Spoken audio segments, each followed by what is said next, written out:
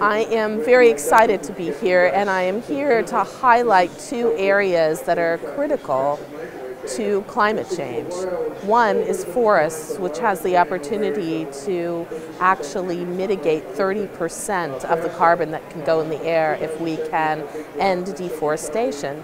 And the other is oceans, which is the recipient of 30% of the carbon that has been put into the air since the Industrial Revolution. And that carbon is causing serious problems in the ocean, making it more acidic and harming our coral reefs and our shellfish. And global warming itself is also harming the ocean. So it's very important that we get a very good agreement here so that our ocean can continue to be strong and so that our forests can continue to help solve the problem.